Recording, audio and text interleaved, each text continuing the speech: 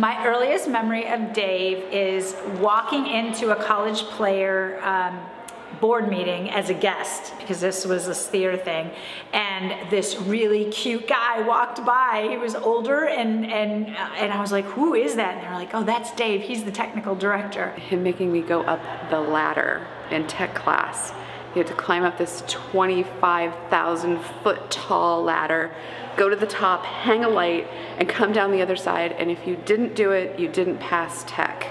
That is my earliest memory of Dave, and I did it. So my first memory of Dave is when I first came to USF and joined the College Players, which was 1990.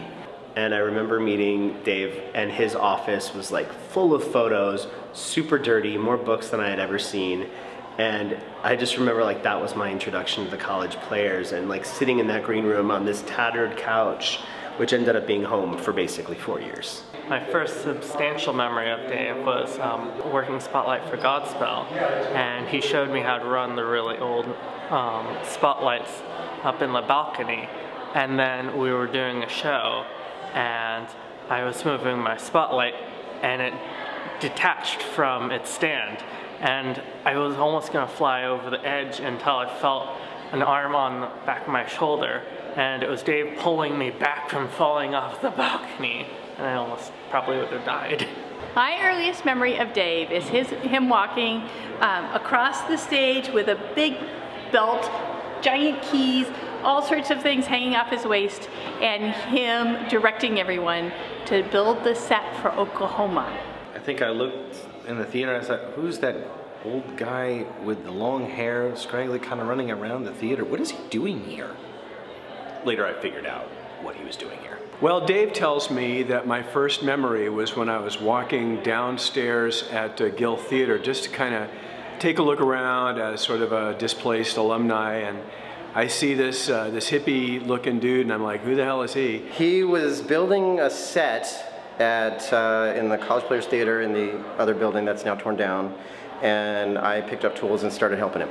Well, I was going to say my fond memory was him directing Jacques Brel, and I would always have a bottle of, that was back in the old days, when you could have a bottle of wine on top of the piano and drink it during the show. That doesn't happen anymore. And so I had always heard Dave's name, but he was kind of an enigma. Like I never had a chance to sit down with him or talk to him. And the first memory I have, I was just having a class like at EDO 4.0, and I was like walking by, and he was just kind of like haunting his office and just like circulating around. And I remember even then the presence he had and the respect he had amongst the students and faculty. First of all, thank you for always being there for me and being so supportive. Someone I could always lean on. I have just always loved Dave, his true, genuine love and care for people and what he does. It's been an inspiration to me too. David, you made a huge difference in my life. I know I didn't end up in theater, but I truly, honestly use everything I learned in theater. I use it when I did stage management. I learned how to plan schedules and do logistics and execute things on time and within a budget. I learned how to work with other people. I learned how to do public speaking, and I do that pretty much every day. So Dave, I just want to tell you that you were instrumental in my growing up and shaping who I am. You're one of the reasons I went to grad school for fine arts instead of getting a degree in psychology, which my family probably would have preferred. Being invited into the theater, being a freshman, coming in, knowing no one, walking in, Dave was there, welcomed me. He was the first person I ever met at USF College Players.